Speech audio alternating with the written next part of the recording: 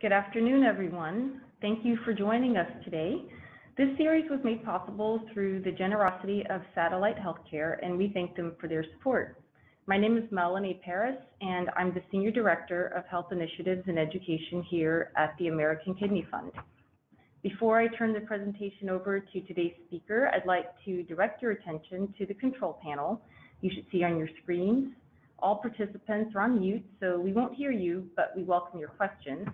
If you have a question, please type it into the section of your control panel titled Questions.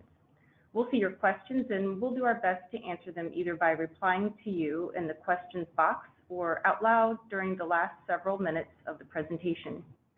This webinar is being recorded and will be made available for viewing on our website, kidneyfund.org/webinars, within the next 1 to 2 weeks. Those of you in attendance who are health professionals, we are glad that you've joined us today and hope you'll recommend this webinar to the patients you work with. However, as a friendly reminder, this webinar is not accredited for continuing education credits and you will not receive a certificate upon completion. If you believe that your accrediting body may offer you credits for attending this webinar, we'll be happy to send you a certificate of attendance after today's session. Simply email us at education@kidneyfund.org. So without further ado, let me introduce today's speaker, Dr. Paul Bennett. Dr. Paul Bennett is an honorary professor at Deakin University, Melbourne, Australia, and currently the Director of Medical and Clinical Affairs at Satellite Healthcare, Incorporated, USA. Paul's recent research has focused on strategies to improve the quality of life of people with chronic and end-stage kidney disease using laughter therapy, resistance anaerobic exercise, home dialysis e-learning, communication techniques, imagery, and workforce models. Paul was the Foundation Editor-in-Chief of the Renal Society of Australasia Journal and Editor-in-Chief for 10 years. Thank you, Dr. Bennett, for joining us. It's a pleasure, Melanie. Thank you for a lovely introduction. I wonder if we get the next slide, please. And the next one, because you know all about me, and that was a quick photo. Before we start, it's really important to know the expertise of the webinar audience and who we're talking to and who's dialed in. So first of all, I wonder if you could do a short poll on what best describes you. You can choose more than one in the poll, but the poll options are: I have kidney disease but not on dialysis yet, I'm on dialysis or have a transplant, I have a friend, loved one, I'm a nephrology health professional, I'm a non-nephrology health professional. And if you don't fit in one of those, very happy for you just to quickly type in the chat box what you would describe yourself. So you might be a laughter therapist, or you might be a medical student or a nursing student. So I'll give you another 5 seconds for that.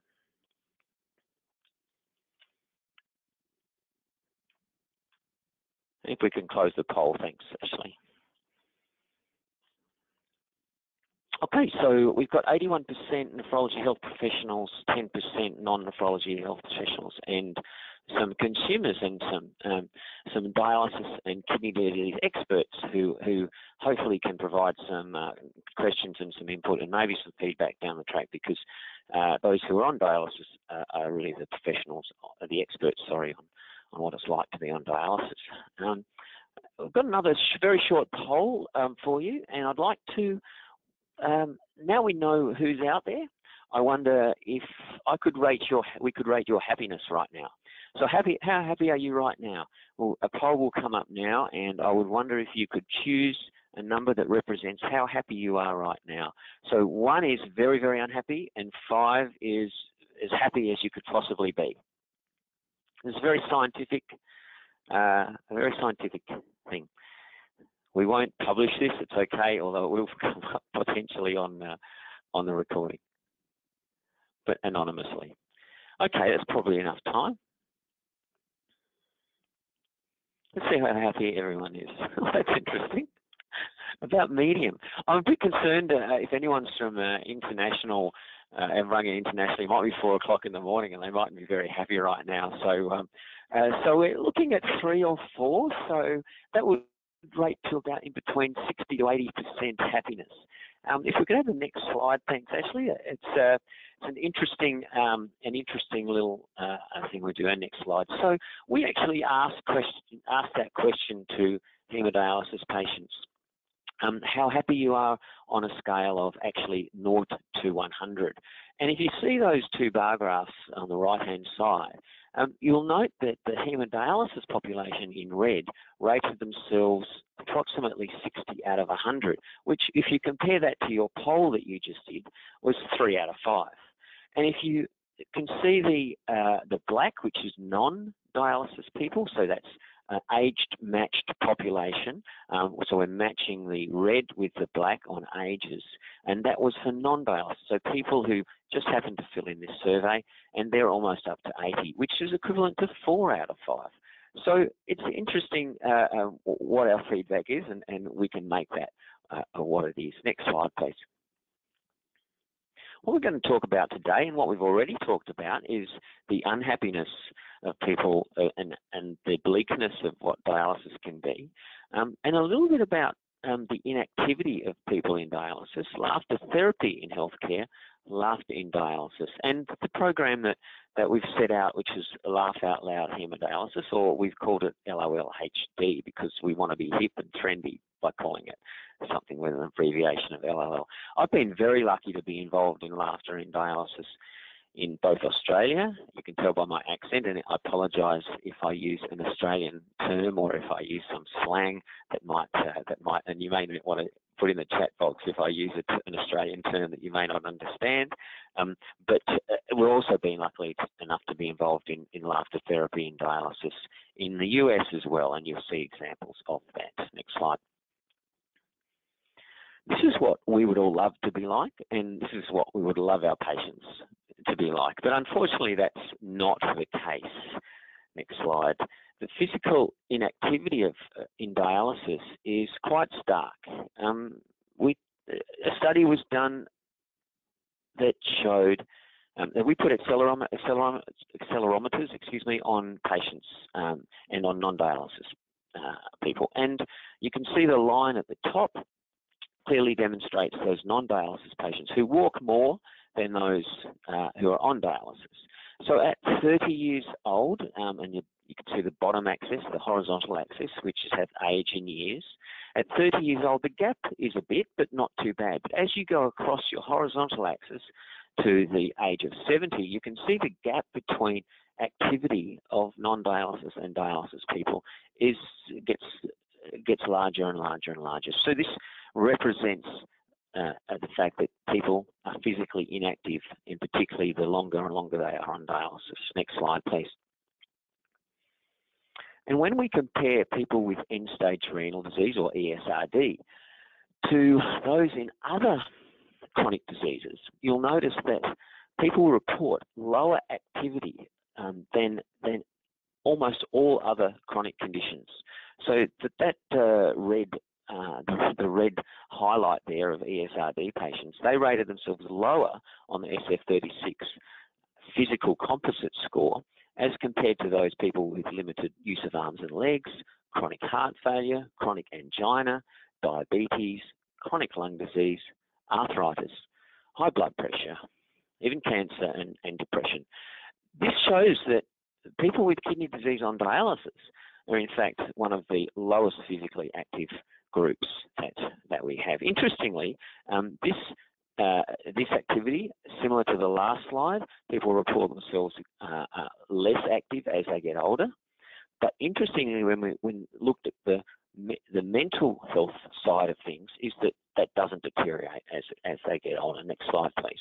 Now, this physical deterioration has a whole lot of aspects and elements to it, but clearly kidney disease and comorbidities such as diabetes, hypertension, things that people have to deal with, clearly decrease the amount of exercise that people do. Sitting for 12 hours per week on dialysis certainly doesn't help, but most importantly, we found that the restrictions that patients have to undertake, fluid, diet restrictions, the amount of tablets they have to take, leads to decreased physical social outings. All of these three put together lead to that gross inactivity. Next slide. And we've measured the decrease in this by a physical function test. And if you get bored with this webinar, you can do this test within the next hour, as long as you've got to make sure that your chair that you're sitting on is quite steady, because I don't want people falling off and hurting themselves. The functional test that we do that shows that measures pretty much the physical function of patients. We ask them to see how many times they can sit and stand from a chair over 30 seconds. They can't use their hands to push off. They have to have their hands, as that man has shown, across their tummy or across their chest. Now, if you went and did this now, most of you are non-dialysis people, so you would be able to do 20 to 30. If you're young and fit, you would do over 30 sit-to-stands in 30 seconds. The average dialysis patient can do 10. So clearly, the muscles that are used for getting up, core and quad muscles for getting out of a chair, are decreased. The function is decreased. We track these patients over a period of 24 weeks, and you can see the box plots from the left to the right, going down from an average of 10 to an average of 8. And you can see that it's a fairly wide group, but this is 220 patients we followed through that time, through a 6-month period, where the same patients, their mean sit-to-stands was deteriorating significantly. Next slide. Another poll, just to make sure that you're still with us. How often do you do 30 minutes or more of exercise? Every day? Wait till the poll comes up. Greater than 3 times per week, 1 to 3 days per week, or never. We'll see how active our group is.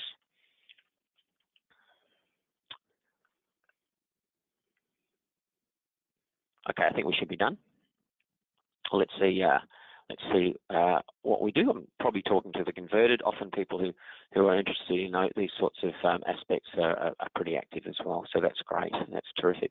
And if you're all dialysis patients, of course, the never and the 1 to 3 days per week would be the highest scoring. Okay, next. Often people ask me what the best exercise to do is for people on dialysis or for people receiving dialysis, and they say, well, should it be resistance exercise or should it be cardiovascular exercise? The fellow on the left is actually doing some quad pushes on a weights machine. You can't actually see that, and the fellow on the right is doing has a stationary bike wheeled up to him and is doing exercise. And many of you would be involved, particularly with groups who have done the bike exercises. Now, what is better? Well, they're both good, because they're actually in aerobic. In resistance exercise, you do a bit of cardiovascular. In cardiovascular, there is also a strength and resistance element. So they're both good. And if you were to ask me that question, I would say a combination of both would be great. Next slide. So there are exercise programs going on around the world.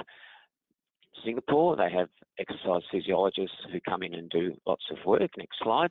In the United Kingdom, there's a lot of work being done through the NHS, but also there are some groups, in particular Leicester, who do some really great stuff, and that's a specially modified cycle for dialysis work. Next slide. The Swedes, they always try to push the envelope with trying to do things. I love the top right-hand picture there. A fellow's doing home training on dialysis, but he's also decided to get on a bike and do some exercises as well. And in my native Australia, we don't hopefully let dialysis, and particularly peritoneal dialysis, stop what we're doing. So a favourite exercise in Australia, as many men around the world love, is fishing, and you can see this guy is having his PD drained in while he's actually fishing at the same time. And he's still with us. He's actually had a transplant. It's been a great story.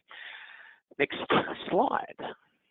This is another picture of the dialysis resistance machine that's been developed. So it's like a gym equipment machine which you wheel around and you put in front of patients, and they can do all sorts of exercises. There is also one being developed by a colleague in Adelaide, Australia, which has hand attachments as well, so you can do arm exercises as well. And resistance exercises certainly have a great improvement, and it's going to show great improvement for patients on dialysis. Next slide.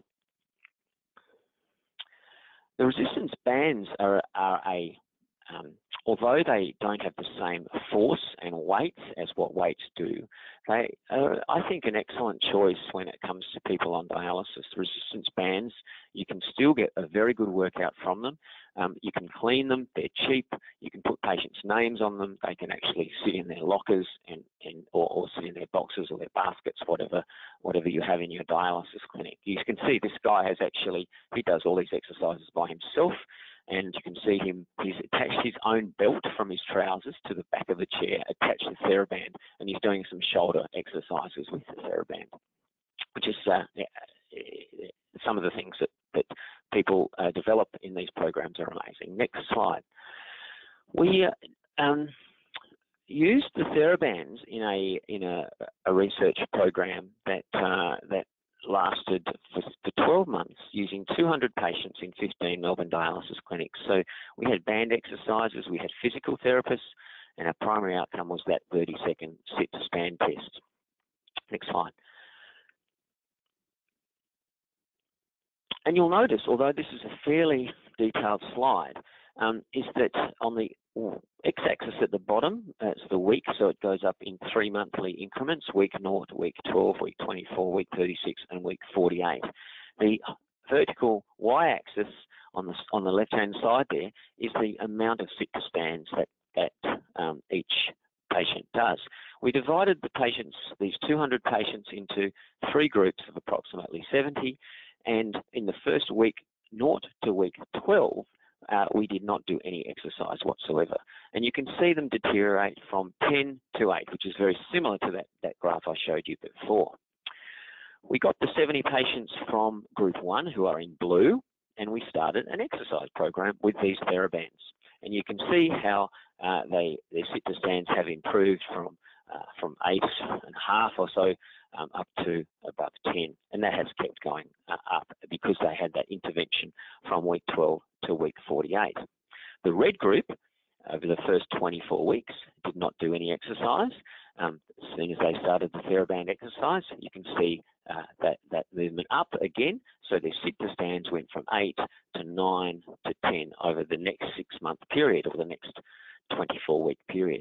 And this green group, we didn't do any exercise for 36 weeks. They kept deteriorating with their mean sit-to-stands, and then in the last 3 months when they were doing this exercise training, they went up at least 1.5 sit-to-stands. So we were very happy that a resistance exercise with exercise physiologists, and that was the important, or exercise professionals, they're also called kinesiologists, EPs, physical therapists.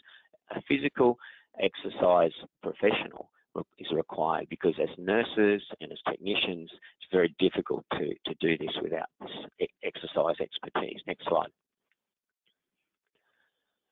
So who would have thought that a patient such as this patient would also be hopefully throwing her frame away? This lady actually said to me she can get out of bed.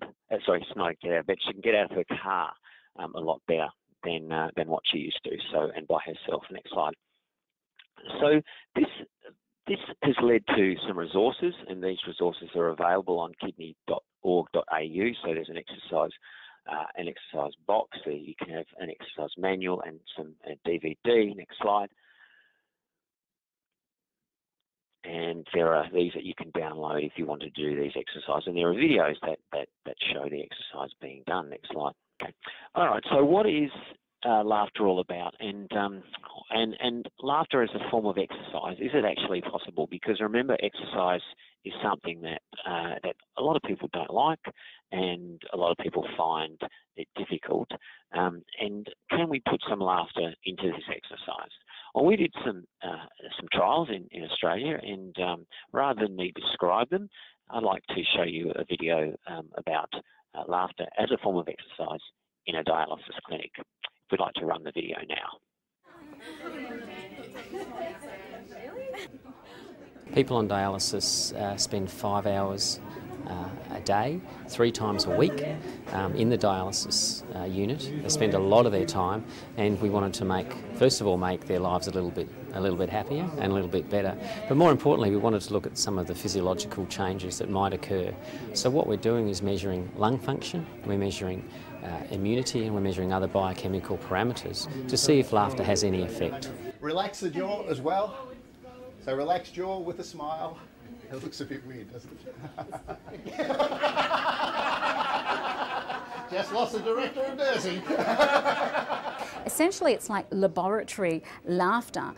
It's because a lot of people don't have the opportunities to laugh all the time, and you know, often it's especially in those moments where you feel like laughing the least is where you actually need to laugh the most.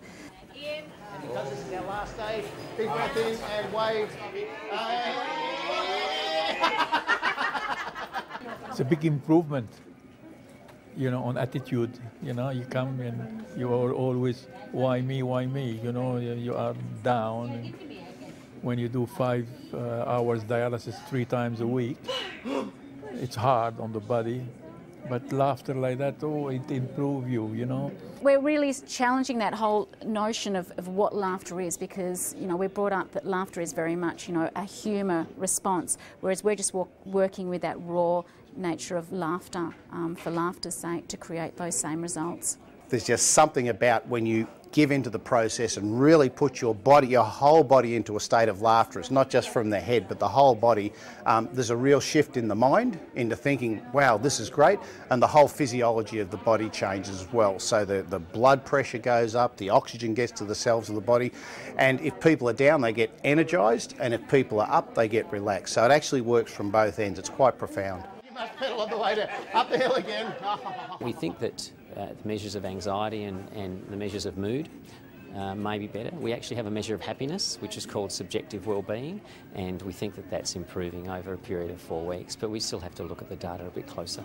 In some cases, people have found the laughter yoga to be very, very beneficial to helping in some way, be it emotionally, mentally or physically. So we don't call ourselves an alternative therapy, we call ourselves a complementary therapy in addition to whatever other things you're doing to help the body heal. Very good for the patient.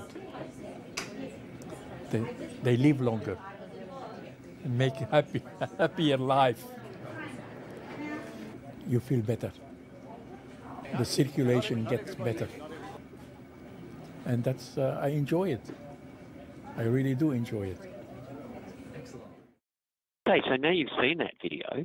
It's interesting that the type of laughter that you saw was actually intentional laughter, which is the last type of laughter on this slide. So people were laughing on purpose, but as you noticed, the laughter was on purpose, but it became a natural laughter.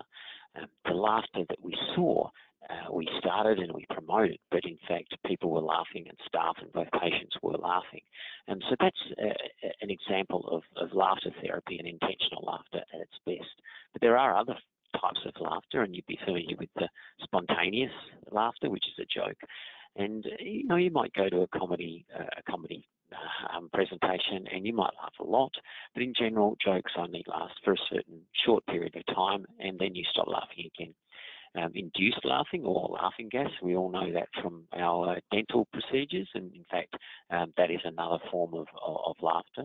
Pathological laughter is a very rare form, and it's usually caused by trauma to the brain, but there have been cases where people haven't been able to stop laughing, similar to not being able to stop sneezing or coughing caused by some sort of brain injury. And there's stimulated laughter, which I can't do across the webinar. Unfortunately, we can't all tickle each other, but that's another form of laughter. And maybe in dialysis units, we might get thrown out if we start tickling our patients. So the intentional laughter is the laughter that we use in laughter therapy and laughter yoga. So as a summary of this, laughter therapy that we do in dialysis consists of controlled breathing, relaxation techniques, clapping, some deep breathing exercises, and some neck and shoulder stretches that they can do on dialysis, the limb exercises that you did see on the video, facilitated laughter and smile exercises. So it's a combination of intentional laughter, yogic breathing, and exercises. That's what it's all about. Next slide. What I'd like you to do now is to do a warm-up exercise, which is what we do, and it also shows you the therapeutic breathing and what actually happens during when we laugh. So if you put your hand on your stomach, your right hand on your stomach, you take a big breath through your nose and hold for 3 seconds. And then breathe out.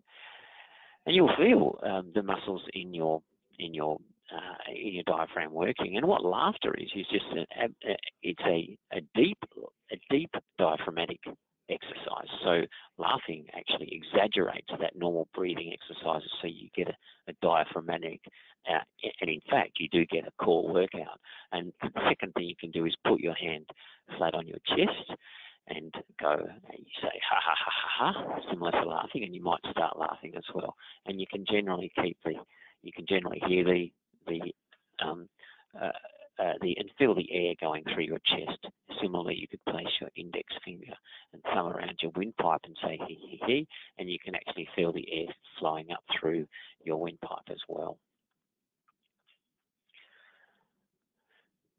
So following this study that you saw that was related to the video and the laughter therapy that we did in Australia, we saw lots of benefits that really reflected the benefits of laughter therapy in general population. And there have been a lot of studies done on laughter therapy where they've shown that they've been improved cardiovascular health, improved lung function, improved immune system. Certainly there's a certain lymphatic effect when you do laugh. There's a decreased pain and some improved mental health studies as well. Next slide. One of the studies that may be more applicable to dialysis patients, because we have a lot of people who have diabetes, is a study where we did a laughter exercise study, and we looked at the HbA1cs, which decreased in the intervention group from 5.2 to 5.4. The delayed treatment, which was the control group, went from 5 to 5.07, so it actually went up the wrong way. So certainly it trended in the right direction. Wasn't particularly significant, only had small numbers, but it was a good sign that laughter exercise may have some effect on HbA1c. Next slide. The tests we did in the Australian study, where we asked basically was their happiness increased, or were they feeling better, and did their anxiety and stress decrease? And you can see the right-hand columns where those numbers that we originally talked about, where dialysis patients were lower than the regular population, then that went from 70. And then the red column is after 1 month of therapy, so they certainly improved on the question, how are you feeling right now, from a scale of 0 to 100. Similarly, their anxiety on the left-hand side went down and their stress went down also. Next slide.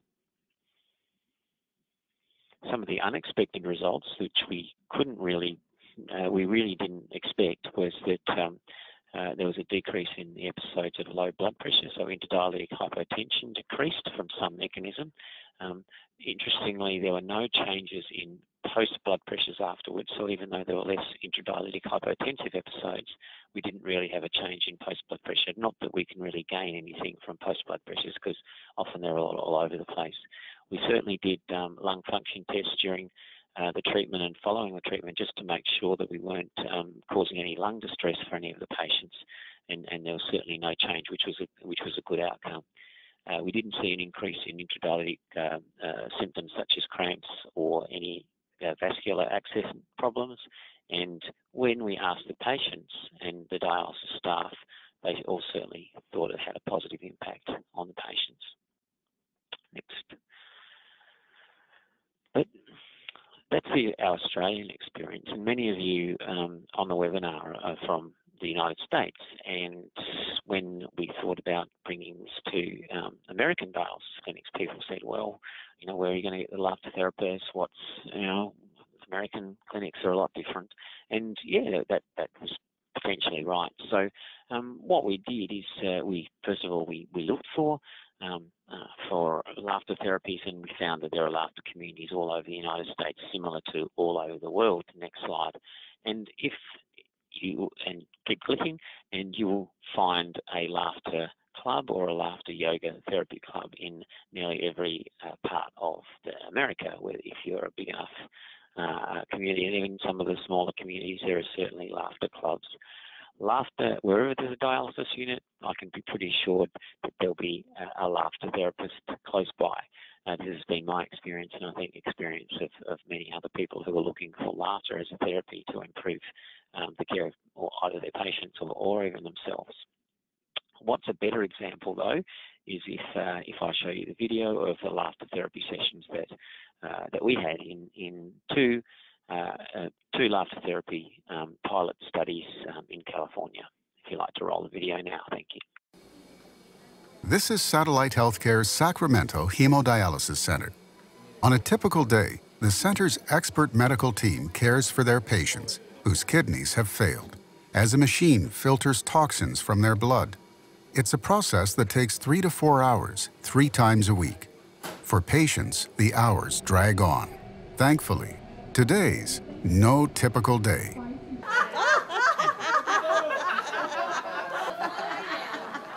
The program is called Laugh Out Loud Hemodialysis, LOL-HD for short. LOL-HD is a laughter therapy program designed for kidney dialysis patients. This pilot program has been offered at Satellite Sacramento and Vallejo centers. While laughter therapy has been used as a method to cope with other diseases, Satellite is the first healthcare company in the U.S. to bring this innovation to patients with kidney disease. Laughter therapy is actually a very intentional first pilot program for us in our bigger picture to humanize dialysis. If we can make this experience of having to undergo dialysis 3 times a week happier, more relaxed, more about us as people, that will be progress. Satellite's laughter therapy program brings together elements of laughter, activity, meditation, and deep breathing exercises. It begins with intentional or forced laughter combined with simple exercise. The smiles, giggles, and spontaneous laughter that follow result in better moods and decreased anxiety. According to studies, the benefits of LOL therapy in other disease models include mental, physiological, and social benefits. Tina Miller, a late-stage cancer survivor, now laughter therapist, knows this firsthand. The first year I was diagnosed, I had over 12 operations. And for 9 years, I had a major operation every year. And then I got into doing laughter yoga. And the surgeries stopped. No! The biochemistry of happiness. If you can plug into that, you're going to lessen the stress, you're going to lessen that inflammation. Your circulation is going to open up more efficiently. Laughter therapy opens up the lungs, increases physical activity, encourages social interaction, and helps patients relax.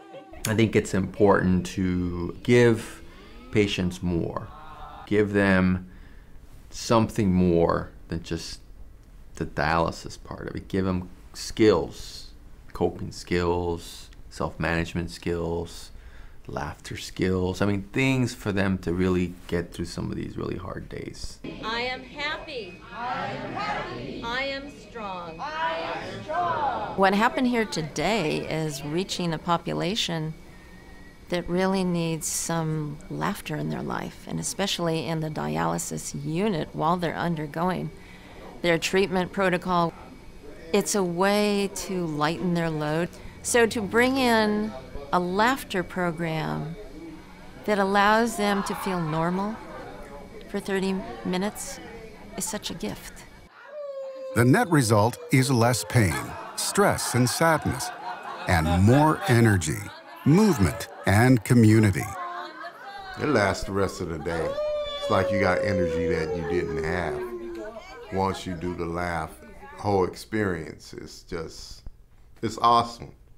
It really is awesome. Brightens my day. I got you working all over, working my hands, working my feet. I said to my lady friend, this was laugh day. I'm gonna laugh a lot today. And I did. Helping the patient to feel good about themselves and really living a life as normal as possible. That's what we're hoping what laughter therapy will provide. And if it works, we're ready to laugh our way through this.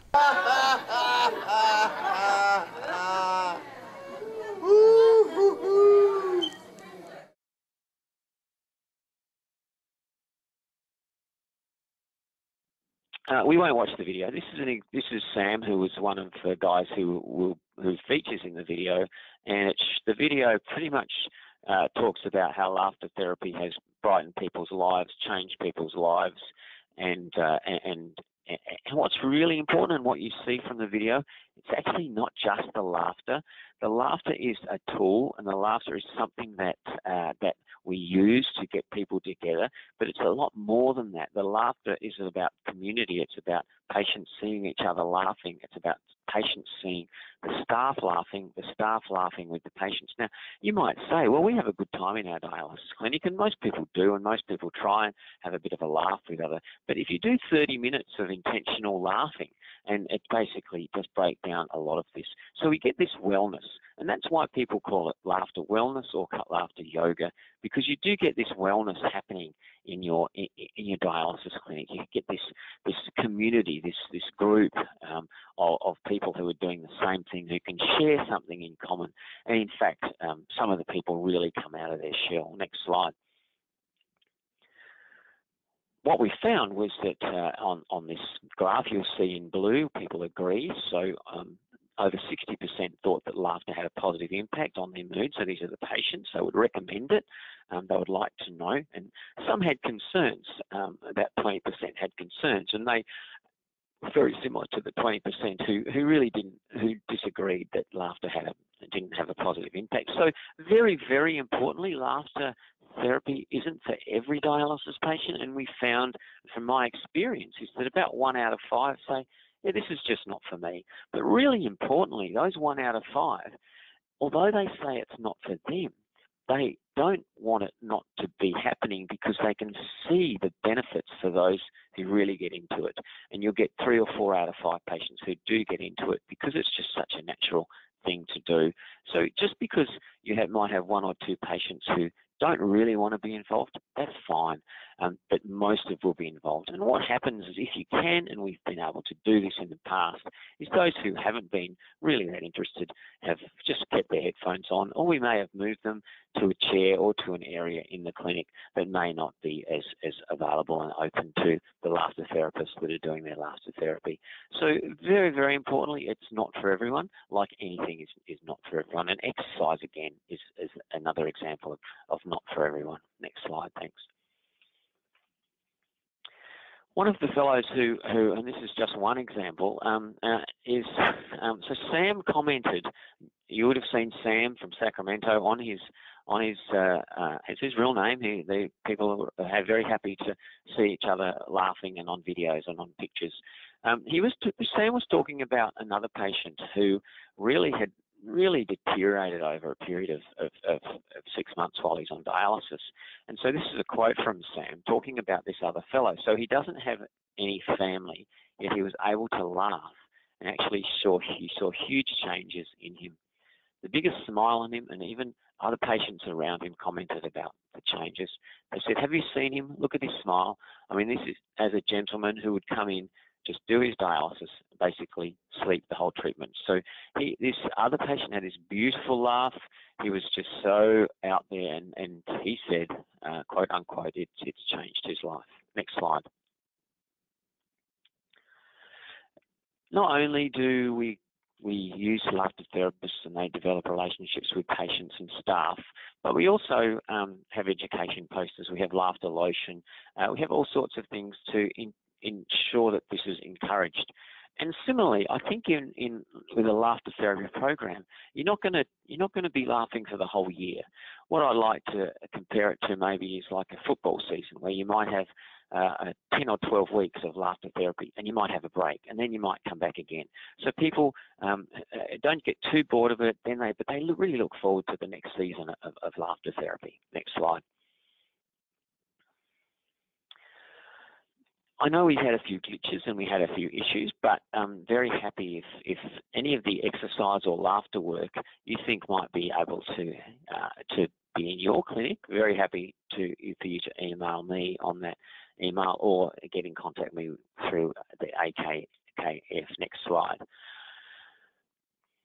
I was very lucky and I would recommend for anyone who can, is to go to to Bhutan, where first of all their dialysis services are developing. But very interestingly, Bhutan, people actually say, well, Bhutan's the happiest place in the world. Well, it's actually not the happiest place in the world. But what they do is they measure.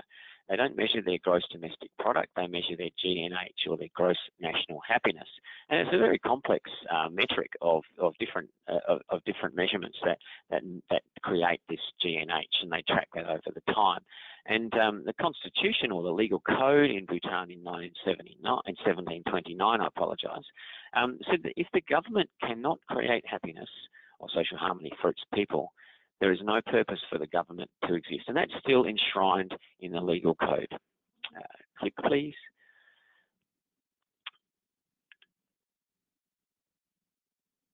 Now, I would propose that from what we've shown today and what you do every day as nephrology providers, if we can't create improvements for our people, dialysis patients, then really there's no purpose for us to exist.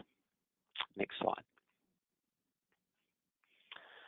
So, although we had issues with the videos, and we apologise for that, we've also talked about an unhappiness of people, the inactivity of people on dialysis, laughter therapy as a physical exercise, but also as a wellness exercise, the forms of laughter in dialysis, and a little bit about LOLHD.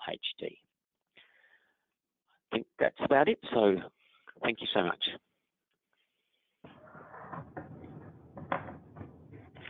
Thank you, Dr. Bennett, for joining us and leading such an excellent webinar. Just for our audience, we will put a clean copy of the recording, the video, and the slides on our website in a couple of days so that you'll be able to access that. We did have some technical issues, but we appreciate you all rejoining us and hanging in there with us. Our next webinar will be held in August, but I'll give you details for that after. We do have a couple of questions for you, Dr. Bennett, that we'd like for you to weigh in on. Okay. Based on your experience and research, why do people with ESRD have lower physical capacity, lower energy to do physical activity than people with other chronic diseases? That's what you referenced in slide 9. Yeah, sure. That was from another paper, and so, but I can put it down. So, and I think potentially most of the nephrology professionals out there could answer that in relation to their anemia, their uremic state. So there are the physical side of things. There's also that fact that they have to sit on dialysis, and they're very still, and the fact that they don't have the ability to, or they don't want to go out socially as well. I think, however, what they want, and we've done surveys on, do patients want to exercise? And we found that probably 50 to 60% do want to exercise. They just don't know how to go about it. And the important thing is that we try and get the resources to help them to physically exercise, because we do all great things in dialysis clinics. We clean their blood, we do great KTOVs, get rid of their urea. We do great work with educating them on diet, nutrition.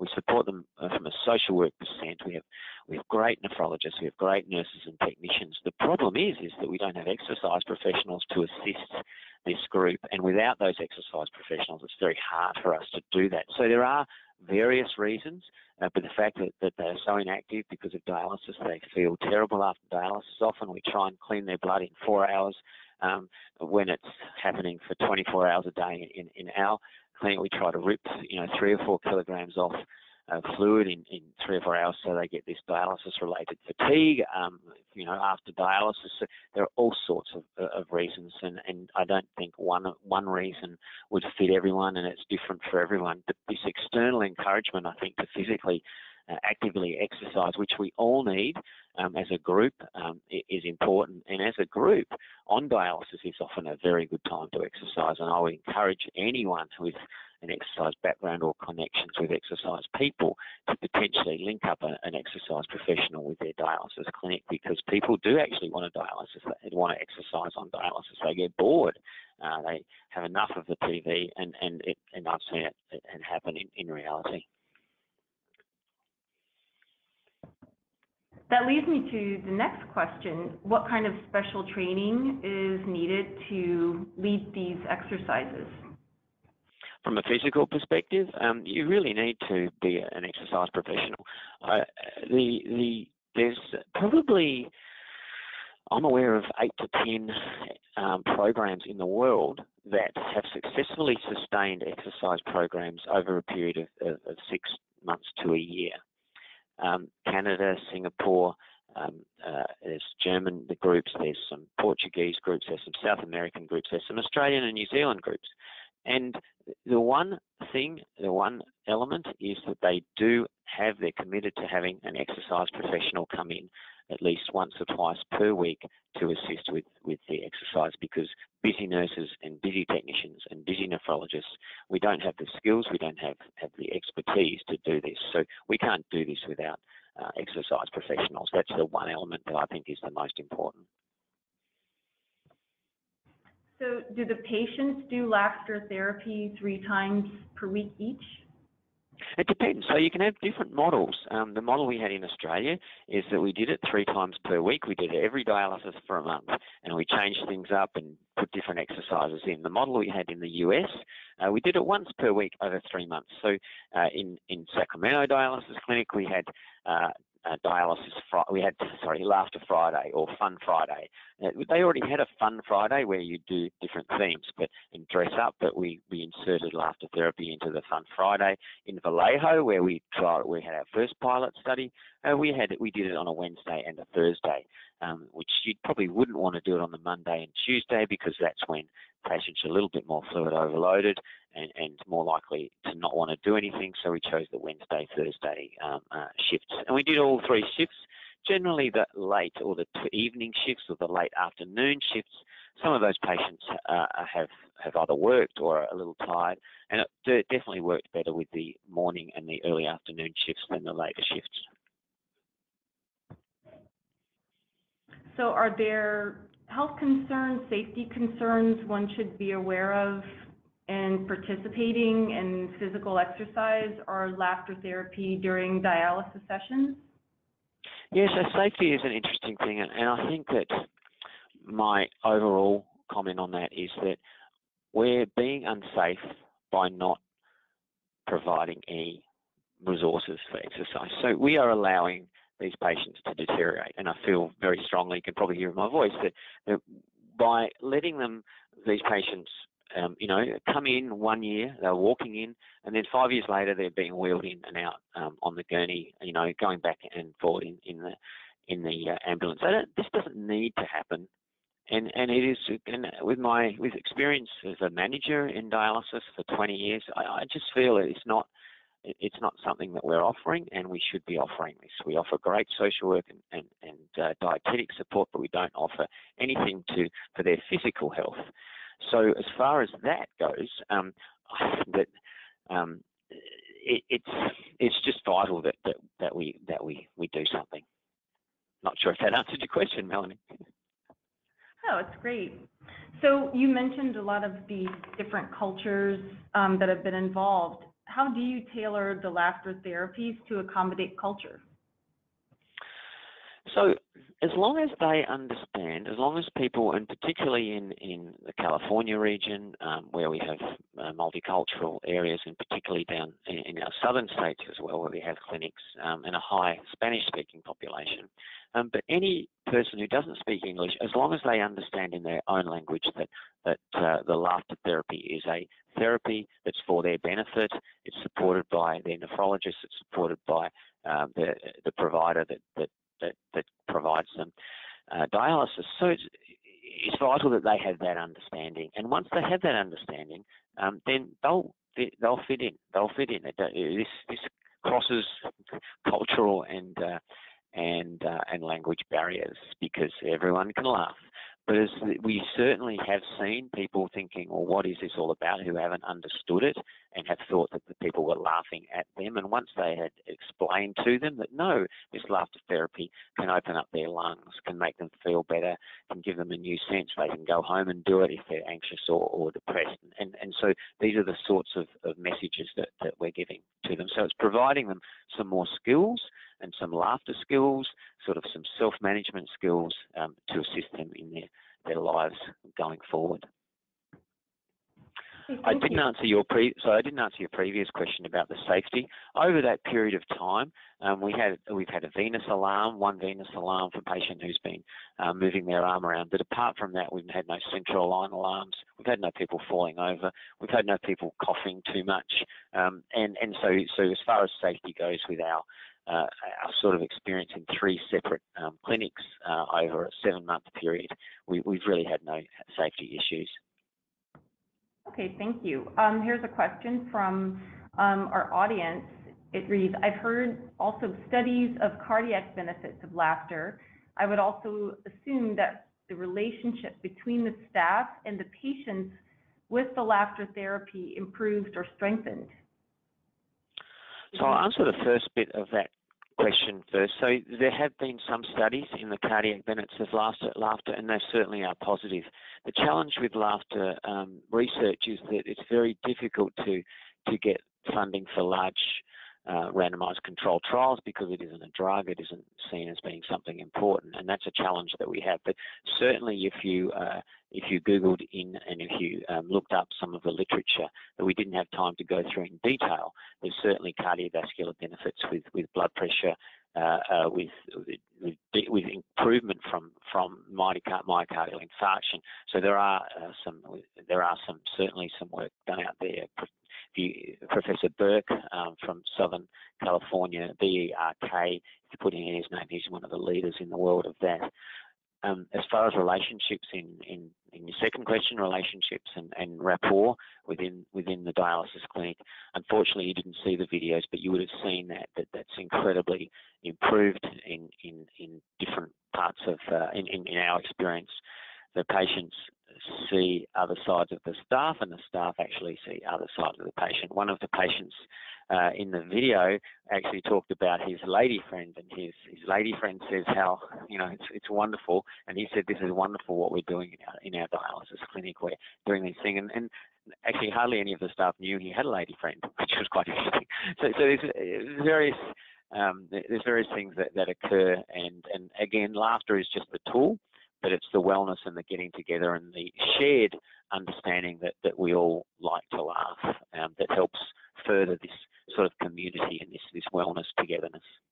Okay, we have quite a few questions, so I'd love to try to get through all of them. Here's one. It says, will a laughter therapist teach the dialysis staff how to continue the laughter therapy, and how does a clinic access all of the exercise tools for the patients, or how do they get that laughter therapist to come to the clinic? So it's kind of yeah, sure. So laughter therapists aren't free, but they're not incredibly expensive either. Many people who do laughter therapy have often had issues themselves, and they've turned to laughter therapy to support their own well-being. Many cancer survivors turn to laughter therapy, for example. So they're around, and I mentioned in one of the slides that there are laughter therapists in every major area of America and all over the world. So it's not that hard to get them through. Yes, you probably do need a bit of funding. Some may volunteer, but I'm reluctant to say that because of people might take that in the wrong way. And certainly, if the benefits are there, then I think they should get some reimbursement. So, but you don't need a lot of money. As far as teaching the staff, certainly some of the staff have wanted to go on and learn, and you may you may think this is extraordinary, but there is a laughter online university where you can do qualifications in laughter therapy. All you need to do is Google laughter online university and you'll find the university, and that has extraordinary resources. You can do a course, you can become a trainer, and you become a certified trainer in laughter therapy. Not to say that you can't actually continue on with some of the exercises with your patients as you go, because the staff certainly learn, because they're involved, they certainly learn what works, and they listen to the patients and say, well, the deep breathing really helped me, or the roller coaster laughter exercise was really great, or the aloha laughter exercise was really great. So certainly they can continue on, and they can do a formal education if they want. Okay. Dr. Bennett, you'll be pretty interested in this. We have a question from a nurse in Australia. So, as an RN in Australia, this is her question: should I try to initiate laughter therapy myself, or should I try to find a certified laughter therapist? The second. I think it's important. First of all, it takes time to do this. Certainly, that nurse could potentially do a laughter therapy course, but the difficulty is that there are different professions, there are different responsibilities and scope of practice that we have, and it's important that patients see you as a professional nurse and see you as a professional dialysis nurse, similar to they see the skills of a professional laughter therapist or a full-time laughter therapist. So I would advise that person to explore and look for a laughter therapist in their city or their town as a better way to do that.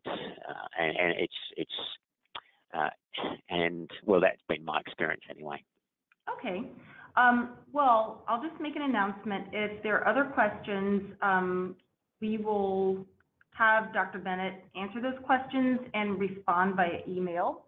And before we show the video, we'll show that in just a moment, I want to let you know that our next webinar will be held in August. The date and time will soon be announced. Steve Winfrey, an AKF advocate and kidney patient, will be here to share his story with his wife, Heather Winfrey, who recently surprised Steve with the news that she tested positive for a kidney donor, or to be a kidney donor for Steve. The story's gone viral, and with this webinar, we hope to continue the momentum by sharing their story and discussing the importance of living donation. Registration will be available shortly, so check back at kidneyfund.org/webinars for more information to register. So I think we're going to go ahead and show that video. So thank you all so much for joining us, and thanks again, Dr. Bennett. Thank you.